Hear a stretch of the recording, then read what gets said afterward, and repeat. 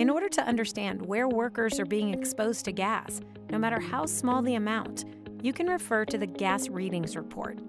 This report will help reveal areas that have various combinations of hazardous gas. To see gas exposure data, navigate to Blackline Analytics through the main menu and select the report from the sidebar.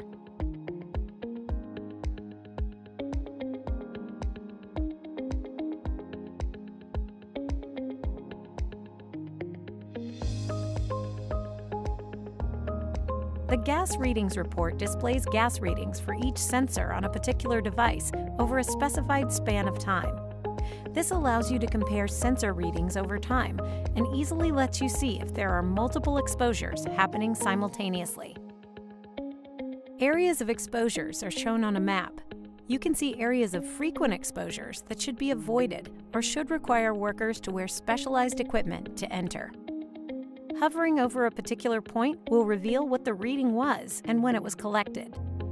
This report provides a more complete and contextual view of particular gas events by giving you all gas reading information in addition to a location.